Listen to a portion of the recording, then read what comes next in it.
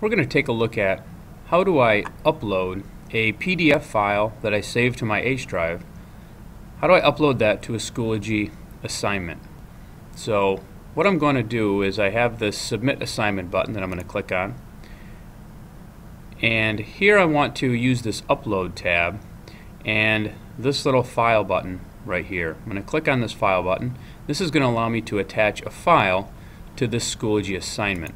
So I click on that file button over here on the left hand side. I'm going to navigate to my H drive, which is where I saved my PDF file.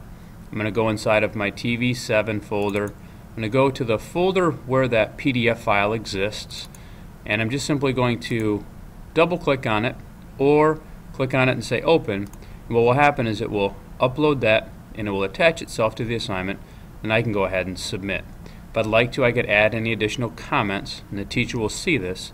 These usually are not needed, and I can just go ahead and submit this assignment, and I can see right here that that assignment has been submitted.